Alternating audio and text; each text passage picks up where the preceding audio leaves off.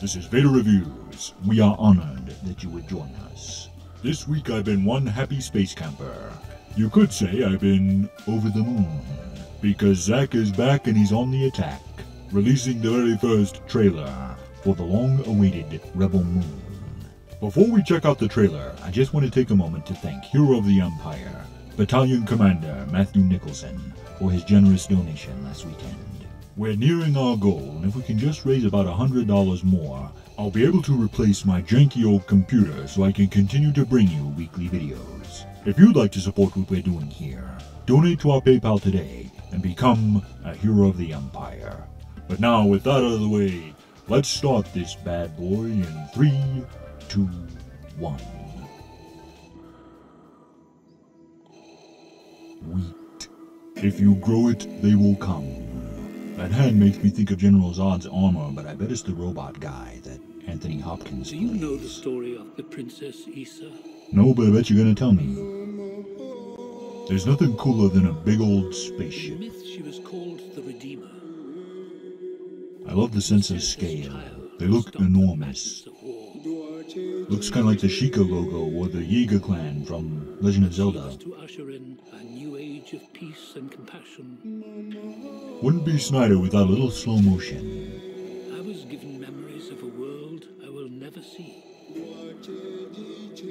Loyalty to a king I cannot serve. Looks like a perfect anime or kung fu movie backstory right there with the burning village and everything. I could not save.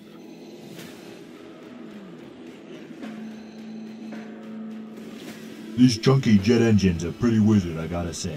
What do you think they want? M. Bison in space. They even released the trailer on Tuesday. This looks wizard, I'm digging it. Hey, is that the little girl from, is that the little girl who played Koa in 65? Ooh, that flag shot is wizard. Red lightsabers, baby. Ooh, that freaky spider chick. There's something about her. I'm gonna talk about that in a minute. These visuals are just incredible. One moment. Don't shush me. I do love this part. Hold on. I don't want no trouble. I bet you're gonna get some. I like that. It's like a space Winchester.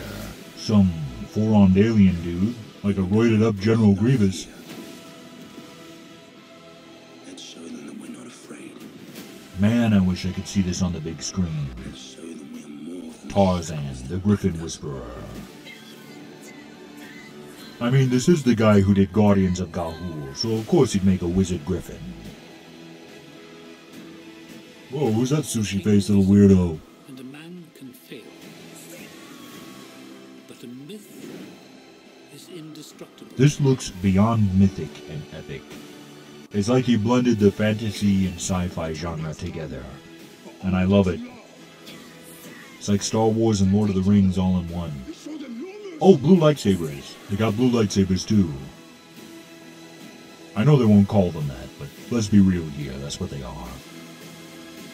I love it. Who among you is willing to die for what you believe? If it's anything like Seven Samurai, which this is heavily inspired by, I'm guessing most of them. But this looks absolutely amazing. I just wish it was in theaters because this deserves to be seen on the big screen. Now, I've seen a lot of people wondering if this is based on a book or anything else, and according to Zack Snyder, it is loosely based on Akira Kurosawa's Seven Samurai. So it's basically Battle Beyond the Stars, just without John Boy and Hannibal Smith. And it also looks like it's actually going to be good. Or for you Pixar fans out there, think of it this way. It's like the Snyder cut of A Bug's Life. The M. Bison dude is essentially Hopper, coming to steal all the grain, and crush the peaceful people like ants under his boot. So, the farmers look for warrior bugs, one of whom actually fights a warrior bug on the trailer. Speaking of which, I said I was going to talk more about that freaky spider psycho, and it looks like this scene here is actually a Seven Samurai reference. And you might be thinking, hey, what the crap does a crazy spider lady have to do with Seven Samurai? Well, you see, kids, in Seven Samurai, Kanbei, the main samurai strategist of the team, is introduced saving a child. And if you'll notice, Shelob over here, who kinda looks like the Borg Queen mixed with a spider centaur, or a centaurantula, if you will, is holding a child captive. Meaning the red lightsaber lady might just be this movie's Kanbei. There's so much amazing imagery in this trailer to talk about, but obviously another point of interest for me personally are the blue lightsabers we see briefly at the end.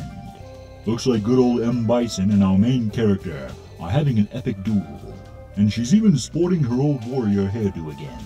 So it looks like she pulls a Mulan and cuts her hair short when it's time to get down to business and defeat the Space Huns.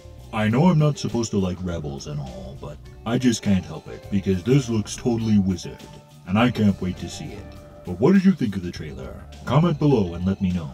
And if you're new here, join the Empire today by subscribing. You do not yet realize your importance. Share these videos, and together we will rule the internet.